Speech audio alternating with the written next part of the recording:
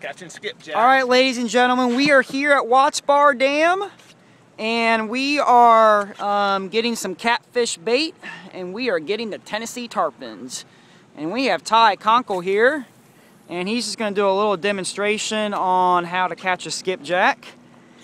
He is using a Foley spoon on a medium action cat stick, and using a 1 ounce sinker. And we'll probably get one here in a second. And I'm going to put the video on him and the rod as well, so we can just kind of get an idea. Notice when he's reeling in, he's staying at a consistent pace.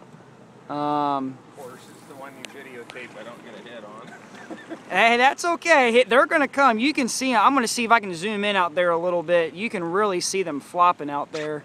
There we go. Oh, there he has one right there. See, ladies and gentlemen, I told you. They are thick as flies in there.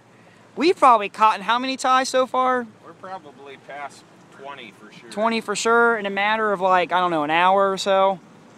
Yeah, they're just now. We spent more time untangling and doing everything else than we have actually catching skipjack. And he did the skipjack swing right there, swinging it in the boat before it Thanks, can all. Thanks, Eric. Yep, there you go, Eric. There's a shout out to you. So let's put that skipjack up to the phone real quick so people can just kind of see what they look like. Boy. There you go.